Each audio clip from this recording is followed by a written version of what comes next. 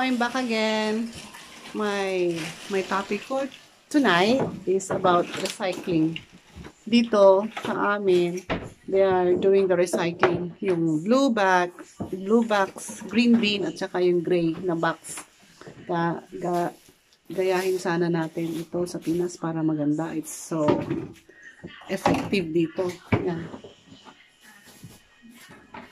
Meron silang binibigay na ganyan every year para ipa-remind sa mga tao uli-uli para ma-remind sa kanila na we have to segregate everything. Yan si Mr. nag-segregate sa black bean. Sinisegregate yung black.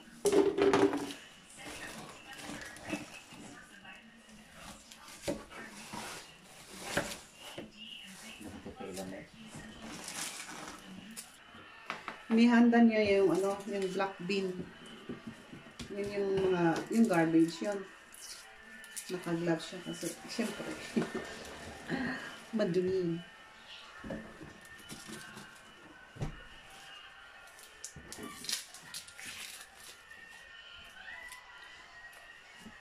Okay.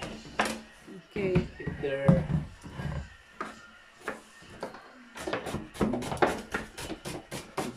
Standing.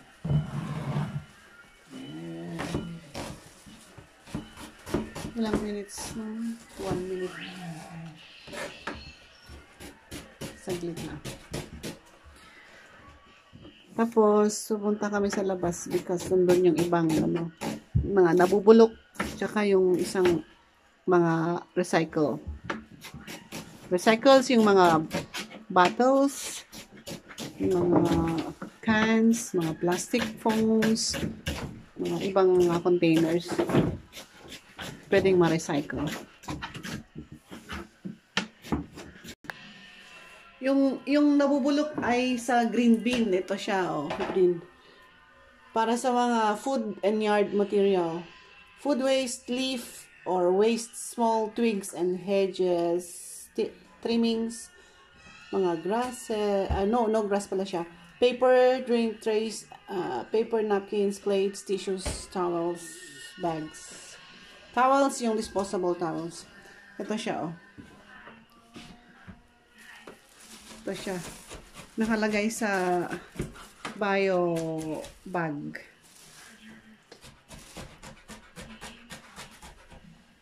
Tayin natin yung green bean. Kinuha ni Papa.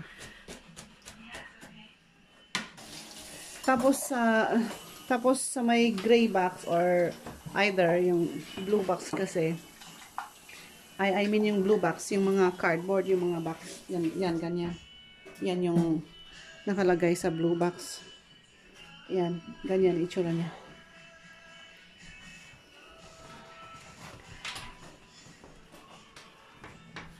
Yan. Tapos yung isa naman is either gray or blue box, yung mga ito. Yan. Yan yung mga nilalagay, mga mineral waters, mga plastics, anything which is ma-recycle, ilagay sa isang container. Yan.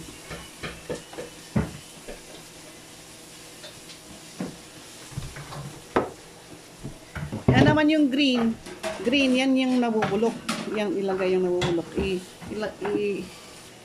Yan yung box niya. Tapos, ilagay sa loob. Yung ilalok ito po. Ilagay sa loob. Yan yung green. Mga nabubulok dyan. And then, ilagay sa may curb, sa may harap. Tatlo silang nagkakatabi sa may harap. Tapos, ilabas. Tuesday kasi ang aming garbage day, kaya ilalabas niya ngayong gabi. Thank you, Pa. Tapos, ilagay doon sa may curb. And then, hindi makita. Ayan, lalagay niya doon. Hindi makita. Pero, ayan siya. Gabi na kasi. Gabi kami naglalabas ng ano, basura. Kaya, maganda sanang gawin doon sa Pinas. Sa Pinas kasi ang daming nag-mix-mix na yung mga basura doon. Lahat ng mga nabubulok, nandun lahat sa iisang plastic bag. Kaya yung mga daga, dumadami daga pag ganun. So, pag garbage day. Yan. Yun lang, just to let you know guys, yun ang ginagawa nila dito na magandang i-adapt natin sa Pinas. Pag may discipline, ina-adapt na yata ngayon, inumpisahan na noon pa, pero tinitingnan ko pa rin yung basurahan natin sa doon nung umuwi ako last year, ganun pa rin. Nag-mix pa din yung basura. Kaya, dinala na niya. Kitak tambak, isang parang maliit na bundok doon sa basurahan. Kaya, kung may discipline talaga ang mamamayan, magagawa natin yun. Pero kung hindi magko-cooperate yung iba, eh, wala. Ganun lang guys. Thank you so much. And thanks again for watching. Please subscribe to Torogi Girl. And bago lang ako sa YouTube. I'm just trying. Parang gusto ko lang. Mix ko yung pagkanta ko. It's a hobby lang yung kanta ko. I'm not professional singer. Pero hobby ko lang. Parang yun ang ginagawa ko noong bata pa ako. Kumakanta na I'm not professional. I just love singing. Kaya mini-mix ko lang kasi wala namang hindi ko naman lahat alam yung mga kanta. Okay, thank you so much again. And yun, may nagluluto oh. Nagluluto yung bunso. Yan. Ng pata. Pata, siya ang cook. Okay, thank you guys. Please like and subscribe to Torogi Girl. Thank you.